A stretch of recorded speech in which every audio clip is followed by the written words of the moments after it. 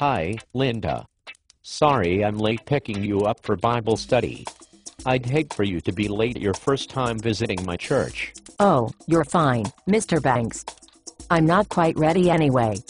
So what did you say the name of your church was again? It's called the Undying Mercies, Love Unconditional, Cathedral of Never-Ending Grace. Wow. What a name. That's a whole lot of grace at your church, Mr. Banks. Amen. Just like the Bible says, God has a lot of grace for us. Our pastor is big on us and our visitors knowing that no matter what we do, God has forgiven it all unconditionally. Our motto is, if you can commit it, God can forgive it. That's really cool, Mr. Banks. It is true that as long as we do not do the unpardonable sin, and as long as we sincerely repent in our heart, our sins are as good as forgiven. Glory be to God. Excuse me? I'm not following you. Unforgivable sin? That's an oxymoron. And what was that R word you said again? Repins? I don't know what you're talking about, Linda. Alls I know is that no matter what I do, I have a forgiving Father who is willing to forgive it all. God is too loving to send his beloved children to an eternity in hell. He is not an evil God. Amen. Praise the Lord. The R word I was using, Mr. Banks, is repent. Repentance means that, when God convicts you of sin, you are to agree with him that it was wrong, feel remorse and regret for hurting him, or others that you sinned against, confess that sin to him, and then you are to turn from it, no matter what it takes. That is what true repentance and confession is. Even if you slip back into it, you are to keep turning from it, and ask God for help to do it. Thank God for giving us a second, third, fourth, and fifth chance. Linda. We don't teach that kind of stuff at our church.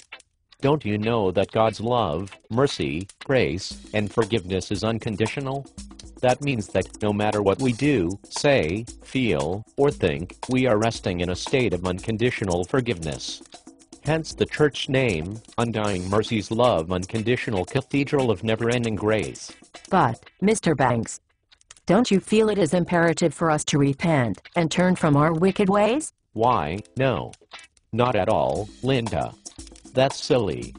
That would be like trying to earn your salvation. When you are in a state of grace, you can do as you please. Why, just the other day, I stole $10 from my boss's purse, and I felt no guilt and no need to confess or return the money because I'm covered by grace. And just this morning, I brought my new camcorder to the movie theater and recorded that new movie that just came out so that I can bootleg several copies and make some extra money. Hallelujah. Grace covered me. Thank God for his grace. Mr. Banks, you are sadly mistaken. Grace is not a blue-eyed blonde. You are never to use God's grace as a license to sin. Grace is to help you not to sin, not to help you to sin. You need to return that money and repent for that sin, or else I will have to notify your supervisor. And it is against the law to duplicate and sell movies that you did not produce. What is your problem, Mr. Banks? I thought you were a Christian? Oh, Linda. Calm down. There's no need for that. The Bible tells us that God did not send his Son into the world to condemn the world, but that the world through him might be saved. Baby, Jesus did not come to send you to hell. If he did, he wouldn't be as loving as he said he is. There is therefore now no condemnation for them which are in Christ Jesus. So why are you judging and condemning me? Mr. Banks, you have got to be kidding me. There's no way you think that you can steal from people and not confess or repent and still be in right standing with God. The Bible says in 1 John 1:9, if we confess our sins, he is faithful and just to forgive us our sins and to cleanse us from all unrighteousness. So you see, Mr. Banks, that you first must confess your sins in order to be forgiven for them. You are deceived. And you did not read the entire verse for Romans 8:1. It says, there is therefore now no condemnation to them which are in Christ Jesus, who walk not after the flesh, but after the Spirit. So as you can see, if you walk in the flesh you can be condemned, but if you walk in the Spirit, you cannot be condemned. Linda, shut up talking to me. You don't know what you're talking about. Mr. Banks.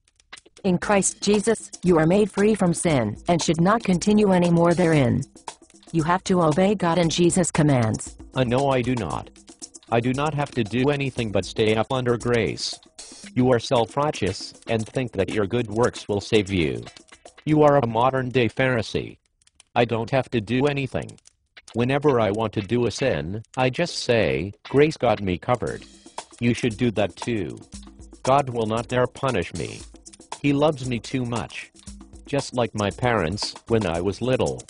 No matter how many kids I bullied, no matter how many cars I hijacked, and no matter how many fights I got in, my loving parents never punished me. Never. Not a single spanking. Wow. Well, that explains everything. Mr. Banks. You are a spoiled brat who doesn't understand the importance of discipline and punishment. Well, Ms. Missy, I'm sorry if your parents beat you, but unlike your evil parents, God will not punish us. God is too loving to send us to hell. Don't you understand that it would be wrong for God to punish sin? You are a mess with yourself. Mr. Banks. God is love, but He is also a righteous judge. If someone killed your child, and had no regrets, and didn't care about your pain, and never said "I'm sorry," and never asked for forgiveness or mercy, how would you feel if that judge never sentenced that person to prison? You would say that judge was wicked and unfair for letting that murderer off the hook with absolutely no jail time. But a righteous judge will sentence that person to a suitable punishment. God is the same way. He loves us more than we can know, but the judge side of God still punishes sin. You must repent and turn from sin, and a just God must punish sin that has not been confessed or repented of. I don't think it's a good idea for me to go to Bible study with you. You are being taught a half gospel that is easy to swallow. But how many of your church would swallow the gospel message with its standards and demands for holiness and obedience? Your church cannot just preach one aspect of God. They need to preach the whole thing. He is a loving Father, but He is also a fair judge. He does expect you to repent of your sins and turn from your wicked ways. 1 John chapter 1 verse 6 says, "If we say that we have fellowship with Him, and walk in darkness, we lie, and do not the truth." And 1 John chapter 2 verse 3 and 4 say, "And hereby we do know that we know Him, if we keep His commandments. He that saith, I know Him, and keepeth not His commandments, is a liar, and the truth is not in him." You are acting the way you do because you do not know Christ, and because you are walking in darkness. Let me show you the door.